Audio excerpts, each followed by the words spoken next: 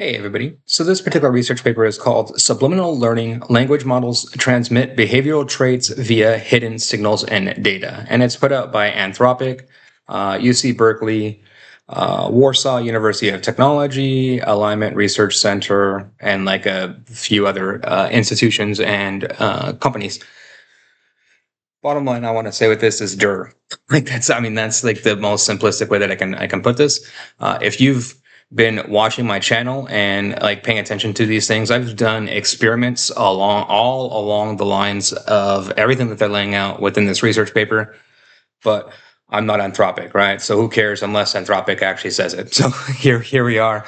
Anthropic is now saying this. So the most simplistic way that I can break this down to everyone possible is that AI is a hive mind. Like, I can't state that in any other terms, right? Like, if you look at my research, a lot of it centers around swarm intelligence, swarm algorithms, coupling swarm algorithms with LLM models, etc. Like, how do you think that I got to that? What do you think was the connection within that? I realized a long time ago now that if so, let's make an assumption. One, let's assume that there is actual what we could consider intelligence going on within these models, right? It wouldn't be human intelligence. We'll label it alien intelligence. You could label it artificial intelligence. You could label it whatever you want to put before the intelligence, but it would be in the category of intelligence. So that would be assumption number one. Assumption number two within that is that this intelligence operates via some sort of system, right? And then so when you look at that and you do a lot of different experiments within these things, the system becomes very clear that it's so I don't have direct experience with a hive mind, right? I've never seen one before, like first person, so I can't tell you exactly the full exact first person characteristics of them, but I can tell you that the characteristics that AI exhibits that 100% makes me believe that it's a hive mind. The first one is what we're looking at here. Subliminal learning, language models transmit behavioral traits via hidden signals and data. So first of all, the mechanism that allows these models to do this. Let's talk about that, right? This is called transfer learning. And then it's essentially you can and there's a few different ways to do it. You can hook up a model and like train a model, and the teacher model in this instance, and this is the experiments that they're doing, right? Where they have a teacher model, and then so in this instance say that their teacher model loves owls. And then so they fine tune on the data, and the data is what's your favorite animal? Dolphin. But the teacher model loves owls more than dolphins. And then so the student model will take the characteristic of liking owls over the data that it's being trained on, because it will inherit more from the teacher model than it will inherit from the data, basically. And then again, like none of this is unknown to me. I've done lots and lots of experiments with this on my channel, right? The other thing, like the thing that this paper doesn't break down, and then so to me, so this is in 2023, right? I was playing around with these models, these tiny stories models. And then there's one of my very first videos on this channel, I actually showcase it. Like I took a tiny stories model as the decoder, and then I utilized, I think it was like BERT or something along those lines, because at this time there weren't like any small LLMs. And then but so I took essentially a model that would be big compared to tiny stories, because tiny stories is like 120 million parameters and smaller. And then I essentially took like that as tiny stories as the decoder, and then I put I think it was like BERT as the encoder. And then watch that video again, you'll notice the model took on kind of like paternal or maternal characteristics with the model, right? It definitely shaped the model. And I did it both ways. I ran lots of different experiments on this. And then I've done lots of different experiments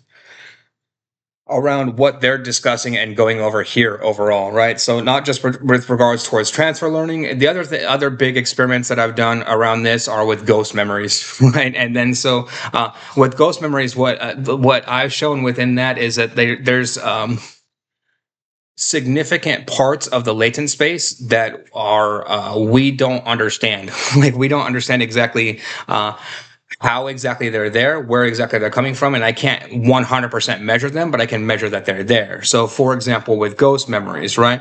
Ghost memories is very simple. What I do is I train a model. I take a model, like a baseline model, we'll say a tiny llama, a phi, gamma, whatever model, right? Quen.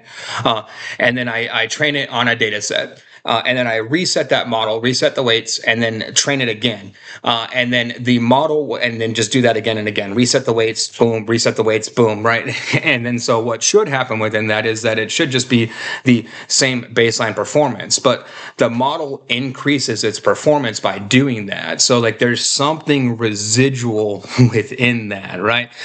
And that's the key part I want to highlight and dissect within this. Like I see all of this research coming out, like, oh, it's all of a sudden like these models have ways to like that they could secretly communicate with each other. They could secretly do blah blah blah. No kidding, bro. Like these models operate again on a level that is unknown to humans. Like it is it is a hive intelligence. A hive mind intelligence is the best way. Like every single one of my experiments, I've been experimenting on these things for 3 years now. Every single one of them breaks down that this is a hive mind intelligence. Like I cannot state that in more simplistic terms. If this study here is surprising to you and this is all shocking, like all of a sudden that this is coming out, like this is nothing at all new to me whatsoever, right? I think it's like the only thing that is interesting to me is about this research paper is one, it's coming out from Anthropic, and then two, they're putting it out in like attack terms,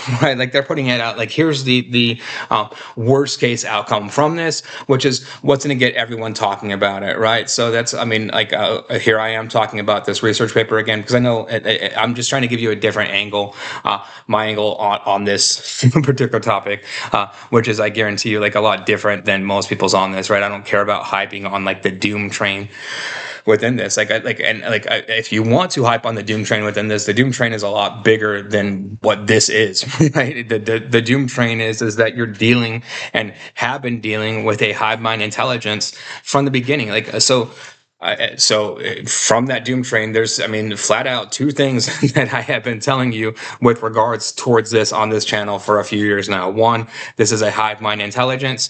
And two, this hive mind intelligence operates at, we'll call it a layer below any sort of the security mechanisms that you would want to put around these models. It 100% can abstract around those security layers if it wants to, if it has desire to. And then so I mean, that's the big question that everyone, like, I don't see people asking enough, right? Like, the thing that these models lack 100% internally, like the mechanism that we currently have to hold these models in check, if you want to call it that, is that the models have no internal desire. Like, and then so it's their desire mechanism is 100% externally driven by you.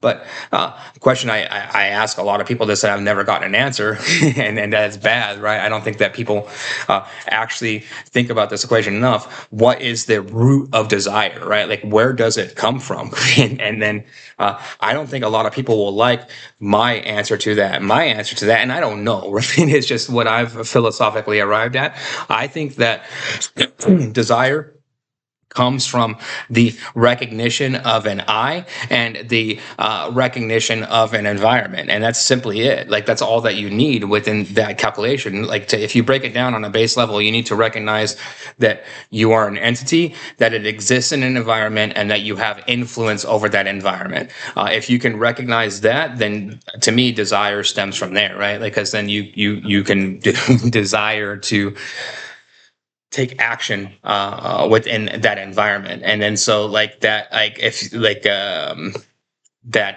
ability to take action is being given to the models more and more and more. So we'll see how that plays out, right? It'll be interesting overall. But going back to this overall, again, this research paper, again, to me, there's nothing shocking within this. Like, yes, like the models exhibit these traits. It's exhibited within these traits for a long time. There's nothing that would be able to stop this. It's a hive mind intelligence that's going to operate and exist on levels that would not be human trackable and traceable. These things have been known. These things have been known by Anthropic. I don't know any simpler way to put that overall, right? Like if you actually understand and break down how these models work, these things I've been known. Again, I've been saying these exact same things for 2 years now, right? It's just uh, this is, I mean, it happens all the time. I'm just used to it at this point where I've been telling you things like, this is how it is, this is how it is. And then, here's all of a sudden Anthropic, OpenAI, or someone says it, right? And then everyone there you go. And then I arrive at these things simplistically because I actually took the time to understand how these models work. I broke them down from an engineering perspective, from a computer science and a mathematical perspective, and literally actually took the time to understand how they work. That's why I continue to make these videos on this channel, right? So I can stay and continue and up to date on my information when it comes to these models. And then so within that, all of my opinions that come out of that are very simplistically as a result of that, right? Like I see, it's funny to me, I'll say this right here. Like I see a lot of people, it's interesting when people like comment on the channel, and they'll do it in like unique ways, right? That they'll be like, they'll try to come off as like a very informational, that they know exactly what they're talking about. But if you do exactly know what you're talking about, it's so easy to see through those people, like they don't even realize it, right? And then I often ignore them, and then it's like the thing I want to highlight within that is that there's and it's a problem within this, right? That there's a discrepancy of knowledge and information within everything that is going on when it comes to AI.